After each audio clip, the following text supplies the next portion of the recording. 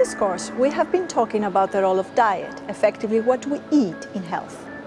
In this section, I would like us to consider the other side of the coin, what we do, which means how physically active we are and whether that has an independent effect on health. Physical activity includes all forms of activity: everyday walking or cycling to get from A to B, active play, work-related activities, active recreation such as working out in the gym, dancing, gardening, or any competitive sport. Regular physical activity has been shown to reduce the risk of many chronic conditions, including coronary heart disease, stroke, type 2 diabetes, cancer, obesity, mental health problems, and musculoskeletal conditions. Physical inactivity is one of the leading causes of death in developed countries, responsible for an estimated 23% of coronary heart disease, 17% of colon cancer, 15% of diabetes, 13% of strokes, and 11% of breast cancer. Overall speaking, there is a 30% reduction in risk of all-cause mortality across all research studies when comparing those who are most active with the least active. Here in Scotland, it is estimated that low physical activity contributes to around 2,500 deaths per year and costs the national health system £94 million annually. One might ask, how active should we be? Everybody should aim to be active on a daily basis. For adults, the recommended amount is 2.5 hours of moderate activity per week in bouts of 10 minutes or more.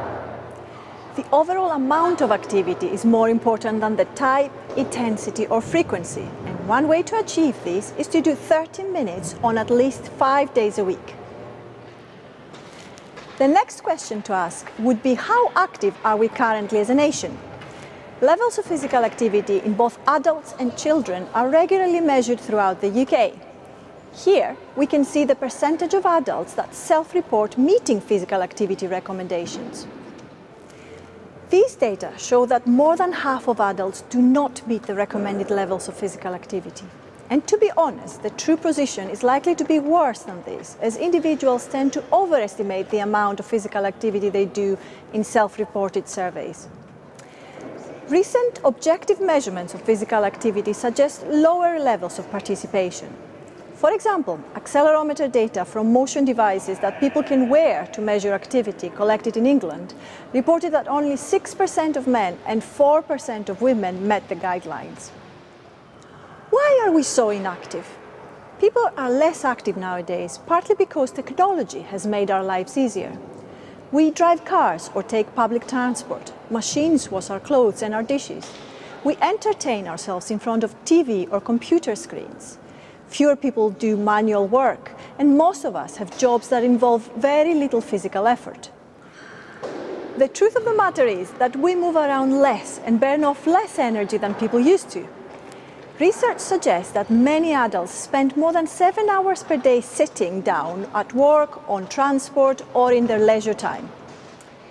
People aged over 65 years spend 10 hours or more each day sitting or lying down, making them the most sedentary age group. Indeed, there is emerging evidence that suggests that remaining seated for too long is bad for your health, regardless of how much exercise you do. Even if you make an effort and, for example, you manage to go to the gym or for a walk for 30 to 45 minutes a day, during your lunch break, for example, but you sit down the rest of the time, like I do, sitting in front of a computer screen, then you and I will still be described as having a sedentary lifestyle.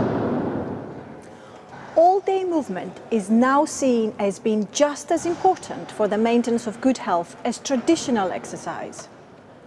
Why? It is thought that excessive sitting slows down the metabolism, which affects our ability to regulate blood sugar and blood pressure and metabolize fat, and may cause weaker muscles and weaker, more porous bones. So what should you do? The advice is clear. To reduce your risk of ill health from inactivity, you are advised to exercise regularly, at least 2.5 hours a week, and reduce time spent sitting or lying down. Breaking up sitting time engages your muscles and bones and gives all your bodily functions a boost. It's almost like revving your body's engine. So just get up and go, even if it's just for a very short walk.